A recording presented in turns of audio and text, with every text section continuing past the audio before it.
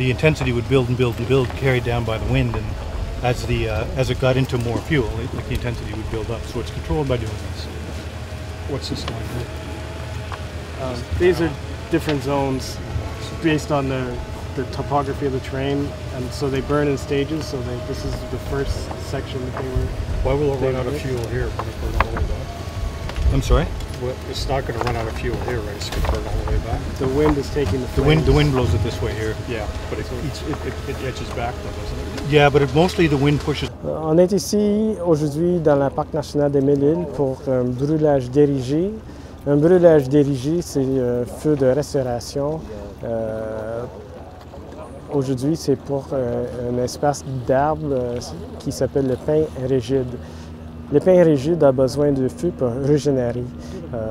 Ça veut dire qu'un processus naturel, c'est l'occurrence de feu dans l'histoire de ce paysage.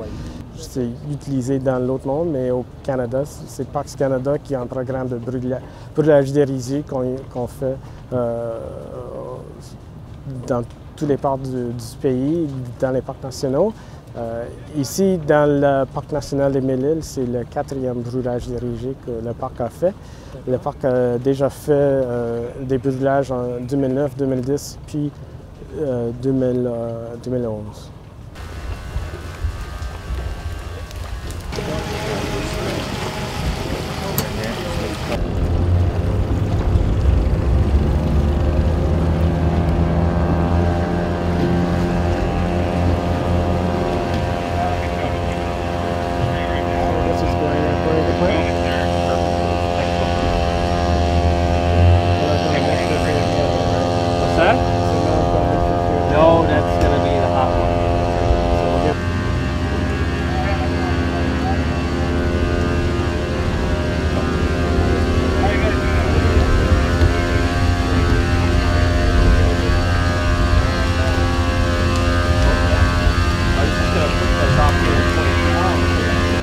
Always stay close to your sort of guide when you're there. Il faut qu'on reste proche de Jeff qui est notre guide.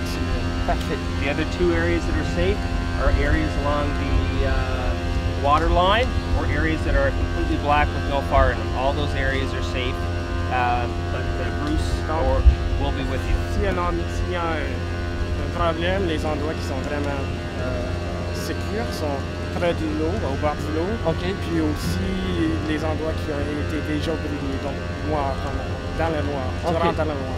And hard hats on at all times, and when you're next to heavy equipment, wear ear protection. OK, il faut qu'on porte tes casques toujours, puis quand on est à côté d'un moteur qui brûle, il faut qu'on mette la partition pour les enlever.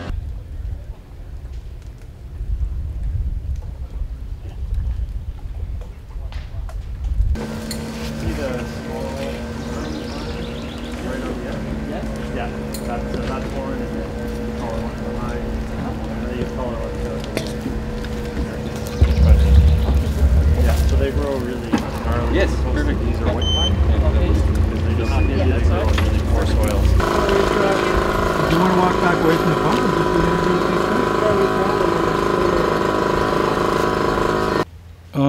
the well, it's very physical, like and just you can see that the terrain is rough and everything like that.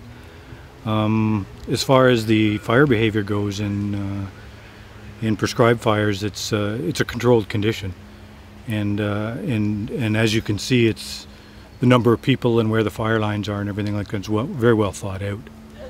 Well, the reason for the prescribed fire was to allow a species of tree called pitch pine. Yeah. To persist on the landscape.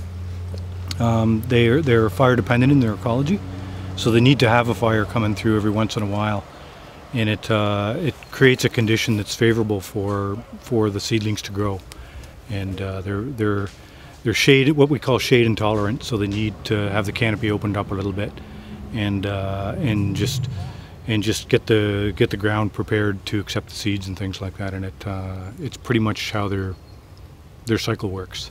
But we're getting ready for planning for similar activities to this in this park, and the planning The planning that we did for this took about it took us about 2 years to come up with the plan for it. Okay. And then last year we didn't get the right weather, so we just didn't do it, and we had to wait till this year. Okay, you need to wait to have a dry condition to do that. Well, it's more than just dry. It's what we call the fire prescription, and it takes into account the moisture level in the vegetation.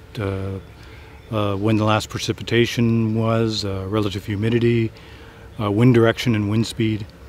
Okay. And all of those numbers come up to what we call a fire prescription. Okay. And when you get the fire prescription, then that's your window of opportunity to engage in this kind of management action. And if you don't, then you just have to wait.